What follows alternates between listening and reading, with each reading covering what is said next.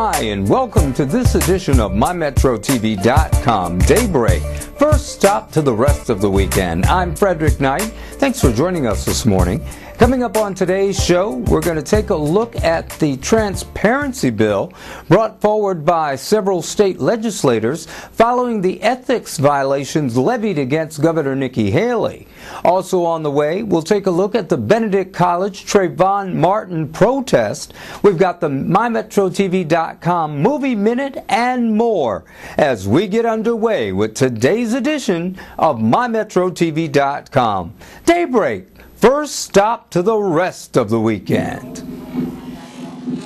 Governor Nikki Haley has been the target of an ethics investigation concerning improper practices revolving around her election finances and bookkeeping issues. Several state Democratic legislators have brought forth a bill to provide more transparency in state politics and government. As a member of the House, as members of the public, I think that's a disservice to the people of South Carolina. When people went to the polls in 2010, they voted for someone they wanted to be transparent. Once again, the governor has failed on that front. What the people of South Carolina wanted was water, and what they've gotten is Coca-Cola. I mean, there's no transparency there. It's a farce to say that she's a transparency governor.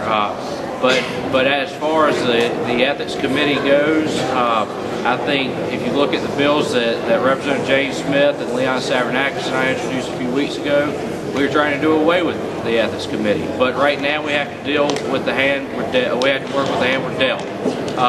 With that said, I think it's imperative for Governor Haley to come out and say, I want to open this up. I want to give you full disclosure. And I want to make this I want the public to know exactly what's going on in my administration. For her not to do that is hypocritical and it's a shame for the people of South Carolina. South Carolina GOP Executive Director Matt Moore downplayed the effort. Probable cause does not mean guilt. Let's be clear about that.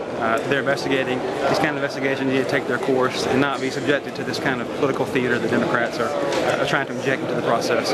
Like I said, what's good for the goose in this case is obviously not good for the gander. They're politically grandstanding and trying to find ways to highlight what for them was a losing candidate, in 2010. I also had the opportunity to speak with two of the candidates for the House District 77 seat to get their perspective as candidates as it relates to transparency in government.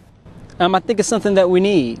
I think it's something for the people to have the right to look at what's going on from the people that they elect. Accountability. That's something that we need in South Carolina. That's something that the people deserve. So I'm all for it. As a candidate, I would, part of our campaigns, fighting for the people, being a voice of the people, and accountability is part of that. Well, I think this bill on transparency is a step in the right direction. There is definitely a need for more transparency in state government. As you know, the Free Times recently did an article called The State of Corruption, where we received the failing grade. There's definitely the need for transparency, and I'm hoping that Democratic legislators as well as GOP legislators support this bill. But as a candidate, it just makes it more obvious. These charges against the governor being accused of ethics violation, these are very real charges. And I myself, as a candidate now, am facing an incumbent who has aligned himself with the governor, and he's part of that alliance of injustice. He's been voting with the governor 70% of the time, and recently received a C when the governor introduced her legislative report card. I think these are issues that the public needs to be aware of.